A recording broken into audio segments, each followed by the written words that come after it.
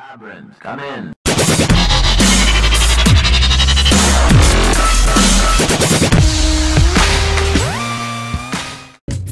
Hello everyone! Welcome to today's episode of APA Games. I welcome you to Unholy Heights, and quite a wonderful little independent game. Now take a good look at all these various little monsters and creatures. These all get involved during your play. So basically you're the devil and you live in this tent, and the point is you're going to get tenants, who are basically monsters, who will defend your structure. Otherwise, guilds come to raid you. They take some of your monies and then they run away. So, if you have people move in, then they pay rent, they defend you from thieving humans, and you are allowed to expand. So if we click on the Devil's Room, you can see we build an extension, bestiary, game stats, etc. And you can also do it by clicking there. And there's speed boost functions, so kind of Sims-ish. Now, I have spent quite a few many hours on this already. I have not completed it. I've only made it up 3 levels. So I sort of know to an extent what kind of monsters I like having. So for my sort of tanky characters, I have skeletons. Now, as you notice, I changed this room because I like to have my tanky characters over here and then my ranged characters over here. I have never used a fish person, but judging by their stats, they are not very good. I find that the best combination to have, at least in the early game, is eye people who have very high magic armor and high magic damage, so they're very useful against mages and stuff. And, PC. I think I can just get your graphing calculator. Room is meh. Yeah, well, I didn't get you a PC, so it's a pro gamer. Oh, alright, fine. There, feel my pity.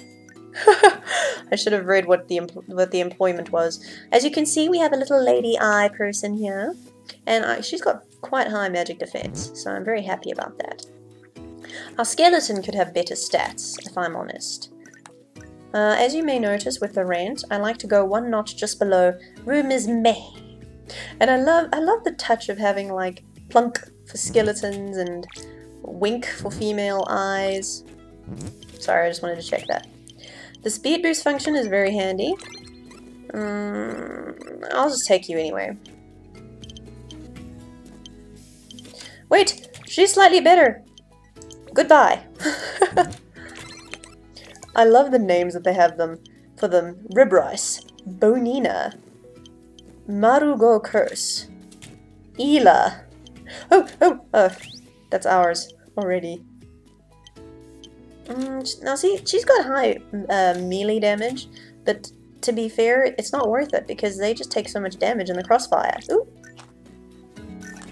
Okay, wait, now hold on. First, I need to do a room change because I don't like you being there, and then you can have your price dropped.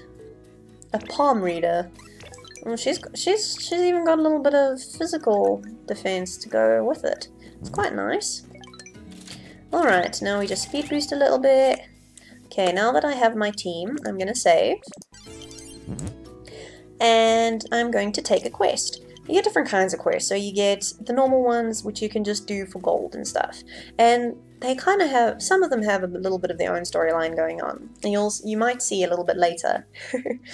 And the red ones continue the actual story. You get green ones, which grant access to other kinds of monsters, like zombies, which I must say make pretty good tanks. So I like to replace my skeletons with zombies. Okay, let's just do this. As you can see, they all have like a max range, you could say. So sometimes it's better to sort of kite them closer to them, so that the others can like throw a few attacks their way. Another tip, there are flower things that you get at some point, right? And they shoot seeds, but they don't just hit one target, they go like all the way across the map. So if a flower shot a seed from here, and there was like an enemy there and an enemy there, the seed would go all the way through and hit both of them. And I find that to be extremely useful. And they have a much longer range than these guys do. and also the rain people.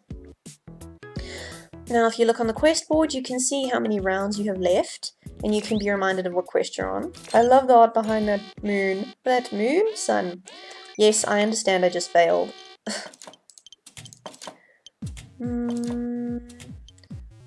You're a bit of an eager beaver.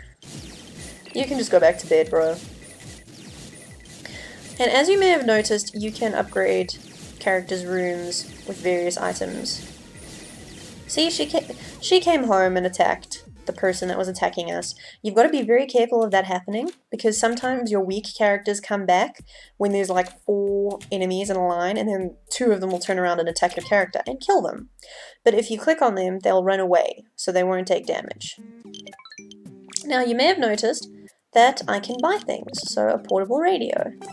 As the game progresses, they'll have more and more desires and things that they want. Bone Elaton. What? Give me clean wallpaper. That's simple, that's clean. To be honest, it's very worth it to give them whatever upgrades they want, because then you can charge more rent, and it really just stacks up to be very profitable in the end. Now, you've got to fulfill certain criteria before you can build extensions. See? Defeat gang leader before starting construction. You also need that much. Now, I'm gonna give you a tip, okay? Something will attack when you build your first extension. Do not send any of your monsters out to fight him. Just trust me, okay?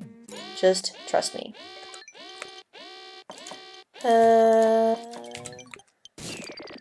Oh dear. Where did my Bonina go? Oh dear, oh dear, oh dear, oh dear, oh dear. Well, there we go. Now watch. You'll see that because they've got very high magic armor, they take a lot less damage from her magic.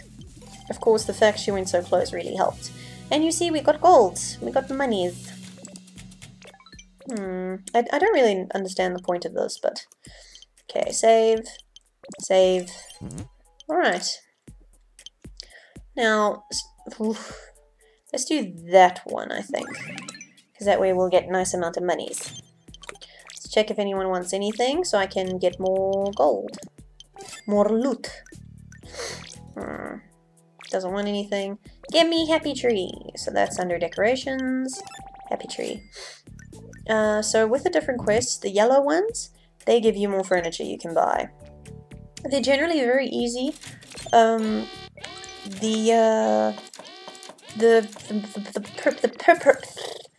peoples you generally have to battle with for the sake of the furniture generally just have a very high amount of health, very low damage. I think they also have slightly high armor, but that's about it. I think they only do like 1 damage. So you just gotta sit there beating on them for a little while. So it's nothing bad. 2, 3, alright. 1, 2, 3, 4. I like to have all my skeletons lined up. Oh, come on, just a little closer. There we go. Now see, it's just really all about management. Fighting with Grinborn. Oh, is that your name? And you can just go back inside. And there you go. And eventually their health regenerates while they are resting. But you can also buy, like, one of those. If you send them back to their room while a battle is happening, they will use it, and they will, depending on how long you give them to use it, they generally come back with full health, but sometimes I'm too much of an eager beaver, so it just goes to complete waste. You want a portable radio. You want a shower. Very hygienic demons, those. Okay, now you see how much money I'll be earning from like all of them. 43, 19 because you're a cheap shit. 26 and 22. Now come on, that's pretty decent, you know, up from the 15 that we had originally.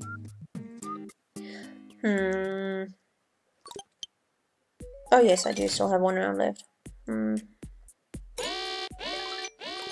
Okay, you guys. Wow, he hits hard.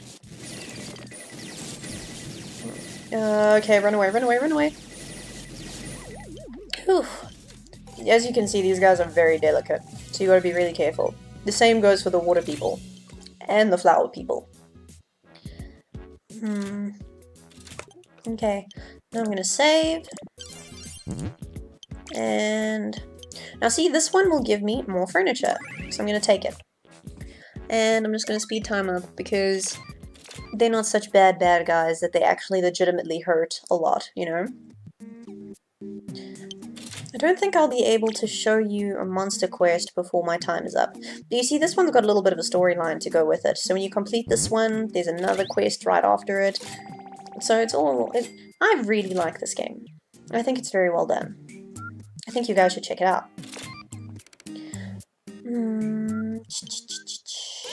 There we go. Now, watch what I mean. See, look. Lots of defense, practically no attack. Is he throwing money at me? He's throwing money at me. I never noticed that. Is that a dog? It looks like 2 dogs. You can go back, you're a little low. I just love the attention to detail and all the little things. Now, see, look, I can buy Mr. Stone statue and decorations. Let's have a look, shall we? Decorations. That's quite kitsch, I must say. Statues used to charm as a charm to pray for. Oh, I never knew that actually. Oh, you want an electric fan? You can have one. You want a single bed? You can have one.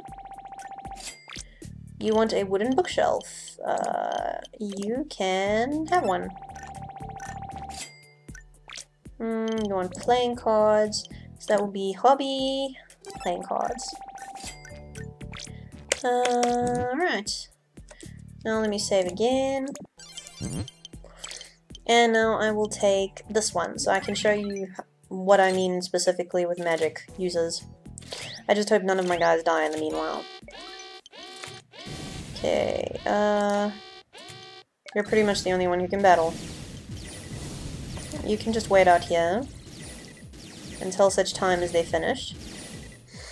As you can see, that one's going to lose just before me. Oh no, no, go away. Okay, you can hide. Oh, there.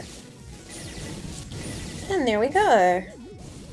So you see why I say high magic defense is very useful in this game.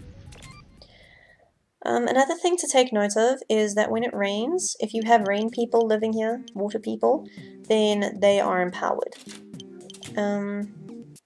Don't know if there's anything for wolves, but anyway, this is a really good game, and I think that this is pretty much enough for me to show you. I hope you guys enjoyed. You can pick this game up. I think I got it for like $5, but I think it was on sale. So I think it's natural price. Its usual price is about oh my goodness, I cannot speak. Its usual price is about $10, I think. So you guys can go pick that up. Anyway, thanks for watching, guys. See you next time. Bye!